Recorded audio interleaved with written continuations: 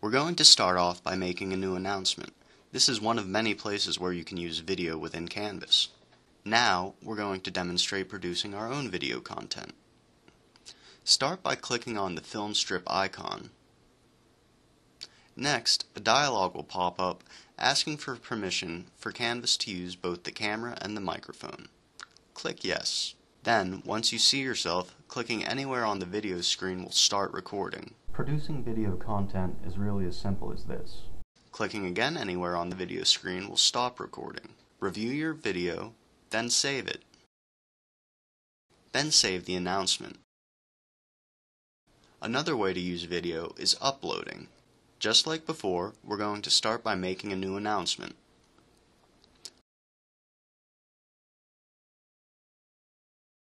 Next, click on the film strip icon and select the Upload Media tab.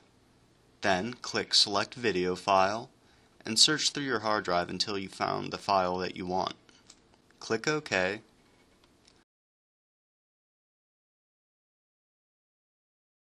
Once it processes, you can then save the announcement. And the third way to use video is linking to media from outside sites such as YouTube. We're going to go make a third announcement. But this time, instead of clicking on the film strip icon, we'll open a new tab, go to YouTube, select a video, and copy its URL.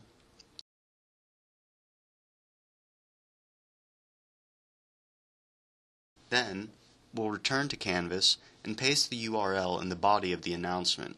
Hit Enter, and Canvas will inform you that it will embed the YouTube video into the announcement. Click Save. If we go to the list of all our announcements, we'll see the three that we just created. One is content we produced using our webcam. One is content that existed on our hard drive and was uploaded. And one is content that existed on the web that we've linked to. So you're now probably asking yourself, where else can I use video within Canvas?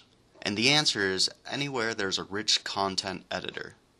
You'll know you're in a rich content editor when you see this menu bar. The rich content editor is Canvas's high-test version of a word processor.